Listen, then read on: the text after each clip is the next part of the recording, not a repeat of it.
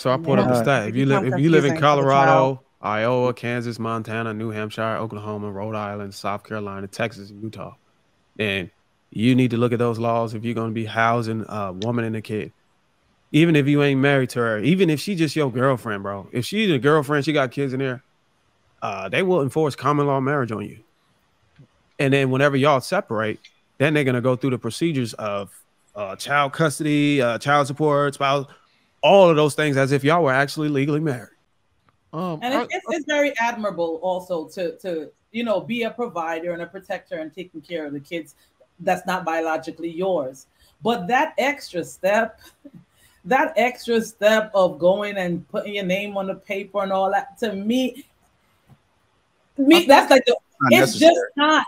It just don't make sense, and there's no need for it if you are present, very much present in the home, and you put in the house and the roof and everything over their head. You at the soccer game, you're doing everything. There is no need. There's no need for it. It's added. Well, like I stated before, you're not required. In a lot of cases, you're not even required to even put your name on it. It's just the law. If you sitting in this house and you banging around and you taking care of kids in and out of the house and you're living in there, it's just inevitable that you're going to be responsible for those kids by the law. That's not true. And majority of now adoption are you responsible for, because adoption and is it I don't know these states where you're just it depends on the jurisdiction. There's only one state where living with a child makes them yours. There's only one state. I think it might be Maryland or something over there. It's one of those. Let me look it up real quick. But in most states, you need to adopt that child for them to be legally responsible, for you to be legally responsible for them. Oh, okay. I don't think in any state without adoption are you legally responsible for taking care of a child, except for like one state. So I was going to say that I think as stepfathers, you already have a lot of rights. One of the rights you have is that you could claim them on your taxes.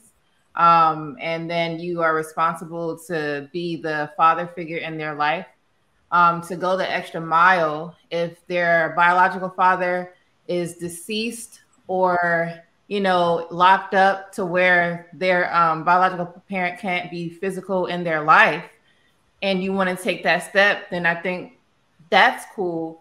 But if the father is there, even if he's not always present, he's in and out, I believe that you're like taking the lineage from the child by putting your name on this child that does not belong to you. So if the child is tied to a certain surname, then that child should have that name and learn their family if the family is present and there.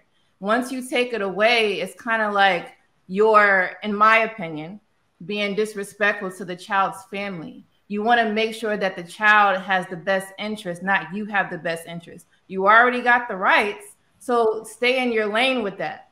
Everything else after that, if it's not tragic, just let it be. Be there as you already are. You said you wanted to marry the lady with kids. Cool. That's what's up. Be there because the kids need it. But to take it to the extra mile is kind of it's just dumb to do. It be ego boosting to me because you're like, well, I'm here. I got this. This my house. These my kids because I'm taking care of it, which is cool. But damn, he still has a father. This person still has a grandfather. You know what I'm saying? It still goes back and in their lineage. So I just say don't do it. All right, so I put up the stat. If you live in Colorado, Iowa, Kansas, Montana, New Hampshire, Oklahoma, Rhode Island, South Carolina, Texas, and Utah, then you need to look at those laws if you're going to be housing a woman and a kid. Even if you ain't married to her, even if she's just your girlfriend, bro. If she's a girlfriend, she got kids in there, they will enforce common law marriage on you. And then whenever y'all separate, then they're going to go through the procedures of child custody, child support, spouse, all of those things as if y'all were actually legally married. According to those states, that is the law. That's only if the original parent isn't on the birth certificate. Like as long as there's an original parent. So if she has a birth certificate and knows that there's another father involved, until you adopt that child, you are not. So that's obvious. If another man is already taking care of the kid, then they're not going to. You don't even have to be taking care of him. He could just be on the birth certificate as long as there's a. Well, he's obviously being paid, having to pay child support, and I mean, hypothetically. No, he doesn't. And you still, even because I live in Texas and we were, and be real with y'all, I was you know what I mean, thinking about adopting my daughter. And part of that law is that we even have to get his permission for me to even do it. And he is not in her life whatsoever. Right. So if no name was on a birth certificate, then these things apply. You need to be. Even then, I think you would still have to adopt a child in order for it. Like Texas, at least in Texas, and because you mentioned Texas, at least in Texas, they are very strict about that. You have to adopt. Otherwise, they're gonna go out and find the real father. Those are the states. Hold on. You have to adopt what? What? We got to get to the last topic. Casey, I know you didn't go. Do you got anything real quick on this? None. I've been married to my wife. I've been married and been with my wife for at least 12 years, bro. So yes, I definitely contemplated it. I have a question for you, Sweeney. So what's wrong?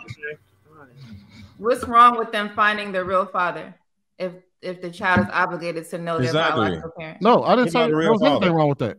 Okay. Yeah, I didn't say there was anything wrong. I said that the state is going to go find the real father. They're going to look at you. They're going to do the DNA test or whatever. Because if you contest it, because obviously if you're in a marriage and she tries to put you on child support, you're going to contest it. So the moment you contest it, and then they're going to do the DNA test, find out you're not the father, and then they're going to try to go after the biological father for child support. Now, if you don't contest it and you have a divorce with a woman in that state, they're going to assume that the children are yours. But the moment you contest and say, I'm not the father of them kids. Yeah, we've been together, but hey, those kids was there before I got there. They're going to then be like, okay, well, let's do a DNA test. And then they're going to go after the actual father. Yeah, that's wild. All right, let's get to these super chats. I reject your reality, $10. It's not a man's job to make a woman happy. She should already be or know what makes her happy. He can either add to that or give her the space to do those things. Same with the man's piece. All facts. Like Auto. Young men, listen. She trash talking, men run. Miss Parker, $2. Hey, chat and viewers, please hit the like. Thank you. Yes, the likes are disrespectful. Please get those likes up right now. Me University, $2. Way above par femininity, graceful panel. Ladies, salute to y'all. Just me, $10. Men say they hold the key to relationships and marriage. If you chose that woman and adopted that kid, is that on you? Are they thinking with the wrong head? Where that baby pappy at? Kid might need a kidney one day. Stop right there, Trigger, real quick. And that's exactly my point. All these women tell us, hey, once you sign those papers, all of a sudden you need to lay in that bed. But when they sign the papers for marriage, which tells you till death do you part, you're not supposed to come over back to us and get a divorce. They all of a sudden like, oh no, you should be able to walk away. You should be able to leave. But a man can't leave children that he no longer wants to take care of. That's not his. Sweeney, you got to remember, women are children, bro.